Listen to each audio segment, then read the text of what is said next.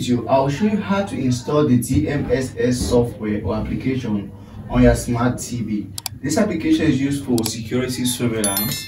So this is how to install it on your smart TV. If you find this video useful, subscribe to the YouTube channel for more videos like this.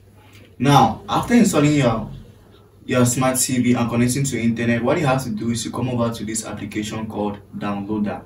If you don't have this application on your smart TV, in the description of this video there is a link there that is going to show you how to install the app on your smart TV. Now, after watching the video and installing the app on your smart TV, come over to the application and launch it. Once you've launched the application, you are going to come on to the search box here. In the search box, you are going to type in the DMSS.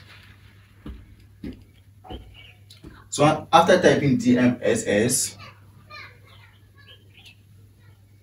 you are going to click on Go, and then this is going to show you websites where you can install the application from. And you all know the most secure website is the app, the Google Play Store. Now you are going to go on the first option and click on that. Once you click on it,